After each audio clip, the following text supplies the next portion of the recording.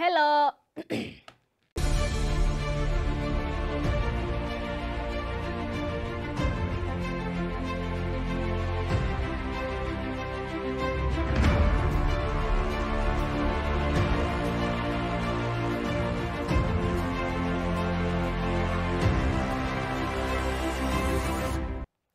Hello, welcome to How to Wednesday. Today I'm going to show you how to get into your BirDog's web user interface for the encoder or decoder and be able to adjust the settings. Let's get started, guys.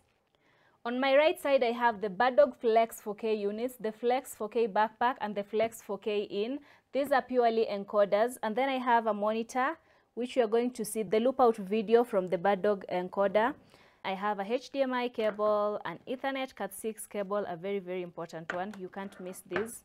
I have a laptop, which is where we are going to do our configuration of the web browser from. And then I have the BirDog Mini and the BirDog Studio NDI. These can do either encoding or decoding, so they can do both encode and decode. I have this JVC camera, which only outputs SDI and HDMI outputs. So we are going to make the HDMI output from this camera to be NDI using the BirDog encoder. For today's focus, guys, we are going to use the BirDog Studio NDI, which has both SDI and HDMI ports and can do both encoding and decoding. So let's get started.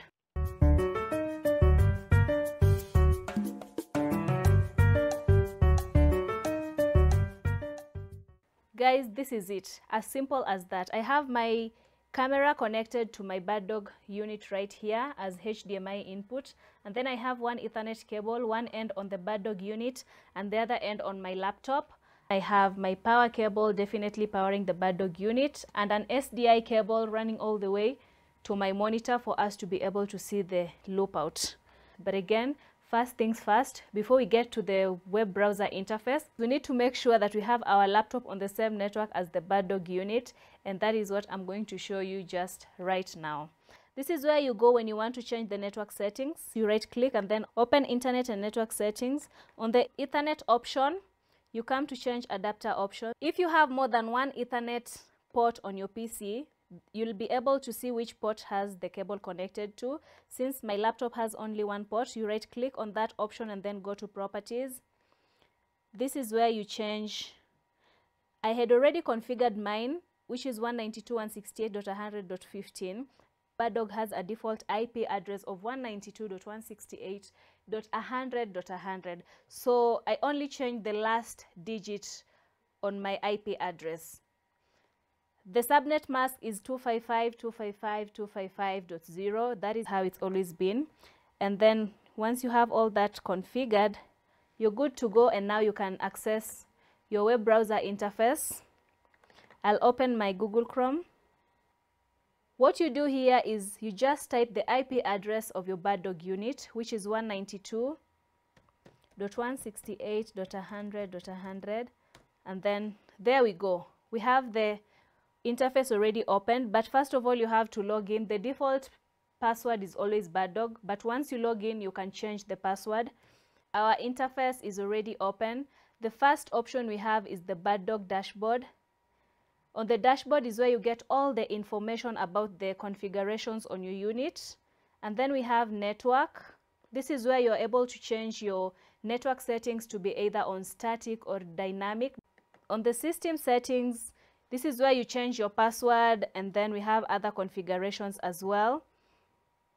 But our main interest for today is the AV setup, because this is where you configure if you want your BirDog to either encode or decode. For today we are going to do only encoding. You'll check the AV input. We have the audio setup, which is on. If you have audio coming in embedded on your SDI or HDMI, and then the input select. Right now I have mine on auto. This means that if I have my input either SDI or HDMI, it will be automatically picked. But you can go as well and just specify if you have an SDI or HDMI source coming into your unit. And then we have the AV output. This is where you come to configure if you want your unit to do either encoding or decoding, or have the SDI and HDMI output on your unit to have the loop feed of the video. Right now you see it's on decode, and then we have the BirDog Studio NDI logo and the unit itself there. But if I select loop, you'll be able to see a video that is coming in via the HDMI being looped out via the SDI. Under NDI decode, this is where you will be able to see all the sources on your network and then select which source to decode. On the dashboard, I'm able to see that my BirDog is receiving a HDMI feed, which is 1080i25. That is the resolution and the frame rate of the feed that is coming in from my camera to my unit. So I should be having my video already encoding. What we are going to do for us to be able to know if the video is already being encoded, I'm going to use NewTek free tool, which is called the NDI Studio Monitor, to be able to monitor that NDI feed.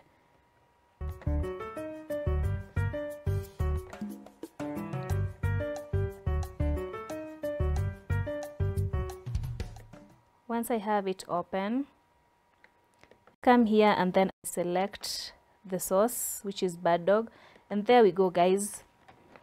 This is the source I have right here, a live camera.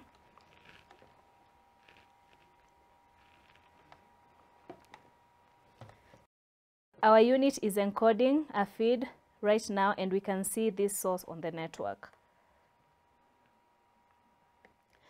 This is it, guys, for the encode part. On our next video, we'll be showing you how to do the decoding of an NDI feed and have it out via SDI or HDMI for the BirDog Studio NDI. So guys, if you want to learn more about this, or if you want to get a BirDog unit, you know where to find us. And as well, you can reach us on our website www.highwayav.co.ke, and we have all units there. You can come in for demo as well. So until next time.